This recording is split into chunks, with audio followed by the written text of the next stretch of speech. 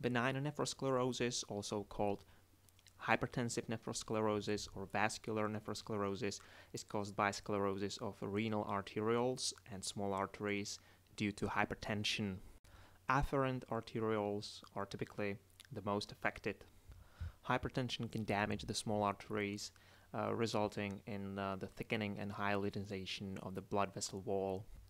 The hyalinization of the blood vessel wall then causes partial or complete obliteration of the lumen of the arteries and arterioles, and that can lead to ischemic damage with tubular atrophy, interstitial fibrosis, periglomerular fibrosis, and also glomerulosclerosis, and that's what we see here. So here we have the surface of the kidney, and here we are looking at the cortex of the kidney, and some of the glomeruli are retained. They look quite normal, but most of the glomeruli are completely sclerotic and hyalinized.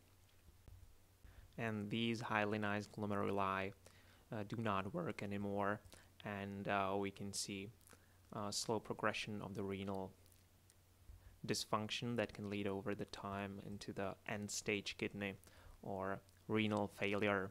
Both kidneys are usually slightly smaller, shrunken with granular surface and granular or irregular surface that sometimes resembles leather. If this is severe, this can lead to a very small, completely shrunken end-stage kidney.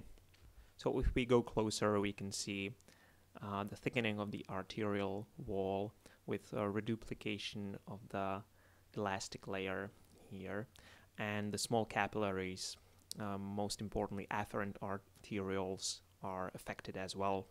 In the renal medulla, we typically see sclerotization of the interstitial space, also called hyalinization. Alright, so this is the appearance of benign nephrosclerosis. Thanks for watching.